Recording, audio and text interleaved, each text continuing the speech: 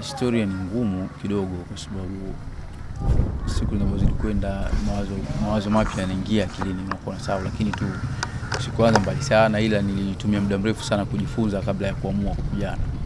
Lakini wakati huo nilikuwa nafanya mazoezi home hapa, nilikuwa na ndugu zangu wao nawaona, miongoni mwao waliona kama kuna kitu kikubwa ninacho ndani yake, lakini nikawa naogopa kwa usubutu kwa sababu sikuwa tayari, ila nilitumia muda mrefu sana kujifunza kabla ya kuamua rasmi kupanda ulingoni.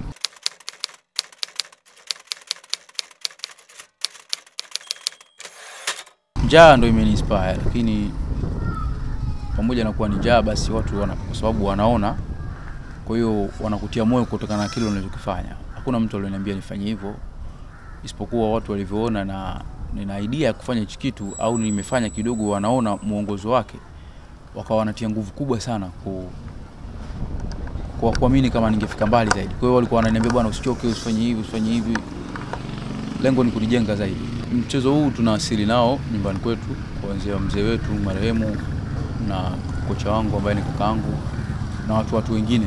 Elewa. Sasa mpira una watu 11 ulingoni au zaidi wanaocheza pale. Sasa kuonekana kwenye mpira ni vigumu sana kwa sababu kuna watu wengi, lakini mchezaji mmoja akipanda tu unaweza kumuona siku moja, lakini ukajua baadaye atakuja kuwa nani. Wakati mimi naanza kufanya mazoezi hapa kama miaka 4 nyuma hivi, kuna jamaa mmoja ni mdau sana wa ngumi, ni mpenzi sana, anapenda sana boxing. Yaani hakuna mechi ambayo imewahi kupigwa na Tanga akakosa hata siku moja. Siku moja alikuja kutembea kwenye klabu yetu ya boxing, akamwambia kocha wangu kama bwana, huyu jamaa baada ya miaka 3 nimekuja mbele atakuwa mtu mkubwa sana. Ile ndoto yake ile ilikuwa kama ina kitu ndani yake.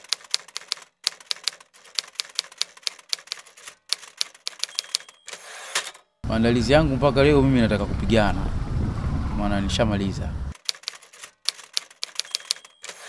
Ni kwa sababu Mwakinyo amejulikana anatoka Tanga, sio sehemu nyingine yoyote. Kwa hiyo ninapokuwa nafanya mazoezi hapa, nilikuwa nimefanya mazoezi nyumbani, ambapo hapa ndo pale nitoa mpaka nikatangazika, watu wakanifahamu. Na hapa ndo panaweza kunifanya nikafika kwingine kokote.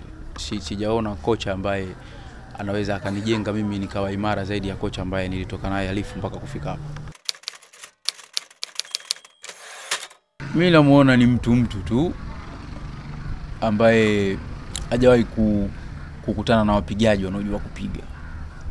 Kwa hiyo mimi nasema hajawahi kupigwa kwa sababu hajakutana na wapigaji, lakini safari hii kakutana na mpigaji na ndio maana atapigwa. Usijaweka shaka wala wasiwasi wote juu yake kwa sababu najiamini mimi binafsi. Naamini kocha wangu, naamini timu yangu, naamini support yangu ndio watu wote walionizunguka.